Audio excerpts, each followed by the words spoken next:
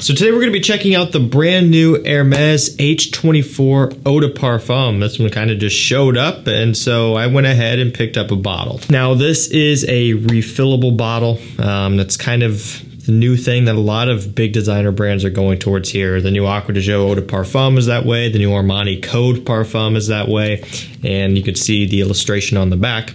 So if you were to run through this bottle, instead of purchasing a whole new presentation, you can buy a refill, which will end up being cheaper in the long run, and you can refill your bottle that way. So kind of cool. H24 Eau de Toilette did come out last year. And again, that started off as an EDT. And I really wasn't super into that one. I actually ended up giving that away to one of you guys for a giveaway, obviously, just because I knew I wasn't going to wear it and it wasn't really my thing.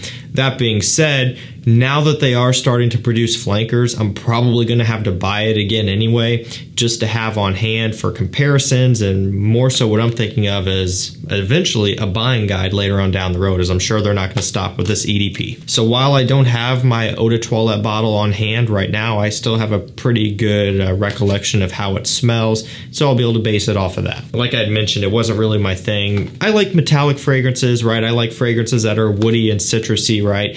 It just didn't really bring something too exciting to the table for me personally. So I'm hoping that the Eau de Parfum is a little bit better and up to what I like. So here is the bottle, very, very similar to the Eau de Toilette, although slightly darker. So you can actually notice that online in pictures when you're taking a look at them. The original EDT, much lighter, and this one just has an ever so slightly darker green tint to it. And that is coming from the fragrance itself. Or no, actually, you know what? That is the entire glass that has the tint to it, I believe. Maybe not. It's kind of hard to tell. Maybe it is just the fragrance itself. I'm trying to look at the bottom of the bottle where there is no fragrance liquid inside of it, but it's kind of just reflecting, and this is not even picking up focus here. There we go. So, yeah, I don't know. You tell me. I really can't tell. Maybe it is the liquid because that does look clear down here at the bottom. Regardless, you can differentiate the two a little bit. So I'm going to go ahead and get this one on skin. Already came primed, and we'll see how this one holds up. It is smelling like that original. However, one thing I'm noticing immediately is this one has a whole extra level of maturity to it. Not that the EDT was some super youthful, playful, Invictus smelling scent, right? Something that's very young smelling, but it was kind of just middle ground, you know. It wasn't skewed too far in one direction or the other. But this one, right off the bat, I'm noticing that there is kind of a maturity to it. Almost like an aromatic fougere type of mood or type of personality that this one gives off right off the bat. So you're getting a ton of aromatics, woods, and this kind of mature, older, also kind of woody smell here. Again, aromatic fougere leaning. Now, in terms of notes, we don't have very many. We have clary sage up top, oak moss in the mid, and sclarine in the base, which upon doing some research on that is like a dry woody accord. So you can imagine here you're just getting a ton of woods and aromatics basically. So that is the typical, more so standard 3-note breakdown. Definitely getting lavender for sure, and definitely some sort of spicy textured note, like maybe a black pepper or something along those lines. You also notice that they're not even giving you any citrus here in this note breakdown.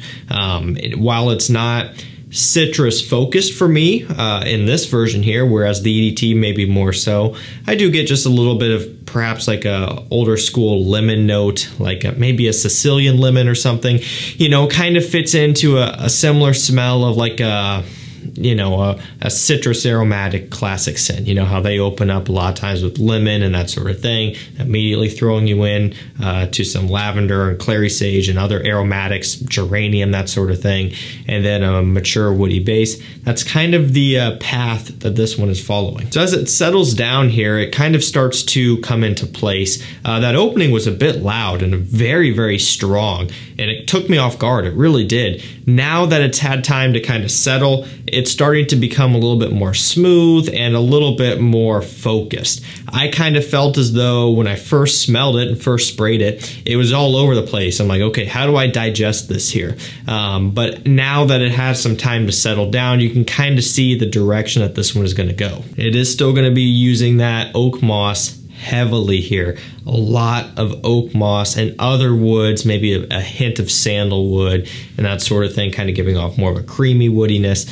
Maybe even bits and pieces of some stronger, earthier vetiver notes in here, that sort of thing going on as well. And again, lavender, clary sage to a heavy extent. Now, this is gonna be more interesting to me. Again, like I had mentioned in the beginning of the video, the EDT just fell a little bit short, especially given my criteria. I've got a lot of things in my collection, and sure, I do tend to really gravitate towards the super wearable stuff, blue fragrances, that sort of thing. So you're probably like, oh, well, what's wrong with H24?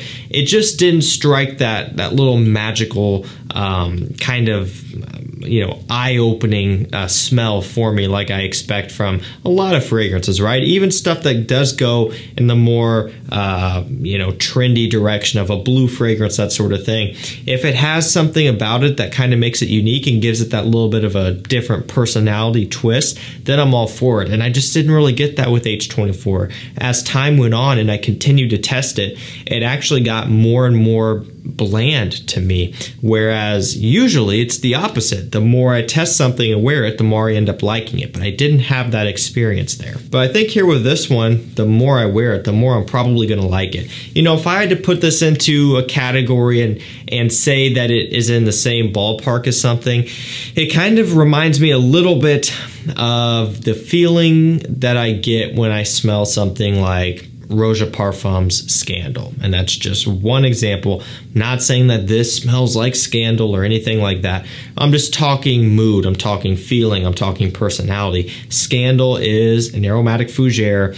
It's going to be older smelling, right? It's going to have more of that traditional men's cologne smell, whereas something like Elysium would be more modern and trendy, and Scandal just has more of the aromatics, the woods, more of that traditional citrus smell. This kind of goes somewhat in that direction of just being more traditionally masculine. So there's a little bit of a sweetness in here, but it's kind of coming from like the aromatics and maybe some of the woods, like a creamy, sweet sandalwood, ever so slightly though. So it's not sweet like most men's fragrances are these days. This isn't a blue fragrance. This isn't an aquatic scent. It's none of that.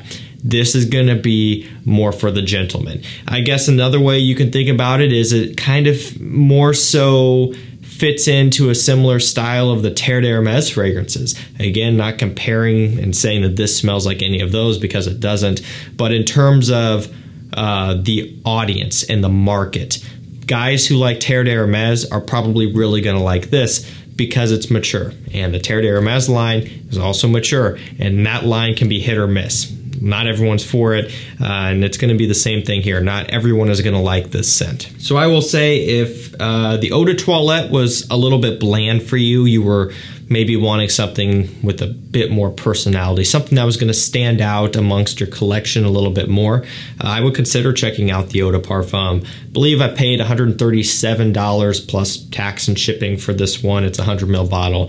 As you guys have probably noticed, the prices on everything, all of these new fragrances are going up, right? The Parfum of this, which I'm sure they will release, will probably be $150 or $155, $160, who knows, right? So it's just one of those deals. Am I super excited about this $140-ish purchase? Probably $150, closer to that by the time I paid for shipping.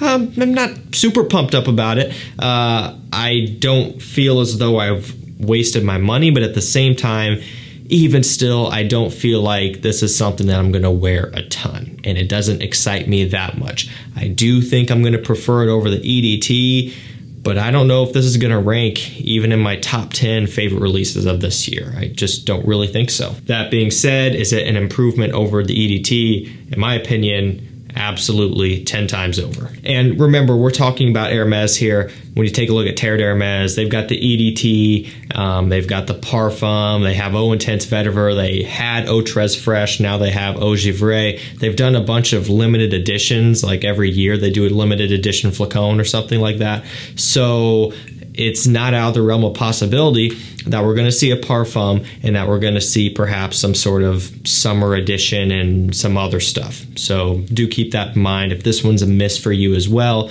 there's probably going to be more flankers coming up. Like I mentioned, I need to go ahead and get that EDT and just have it on hand, because at some point a buying guide is going to have to be done on this line. Might be a couple years, but I know it's going to have to be. So that's going to do it for me, guys. H24 Eau de Parfum, an improvement over the original. Definitely so for me, but is it still going to be something that I'm super pumped up about? I can't say that I am. Just kind of how it is. It's just how the apple is falling here. If you've tried this one, let me know what you think down below. Make sure you get subscribed. Check my community tab. I'm posting new deals and stuff over there all the time, whether it be a new fragrance coming to market or just you know, a rare or discontinued fragrance coming in stock, or just a good deal in general. Whatever it is, you could save a lot of money. Make sure you get subscribed, so that way those community posts show up in your subscription feed, you know, on your mobile app. Hit subscription, you scroll, you'll see the post there. It's not even a bad idea to bookmark that community post tab on your browser. Check it multiple times a day so you don't miss out. That's gonna do it for me. Thank you so much for watching. Stay safe, stay healthy. We'll see you tomorrow with another one. Take care. I gotta say, I do like the bottles on these. Very sharp, very classy. I like it.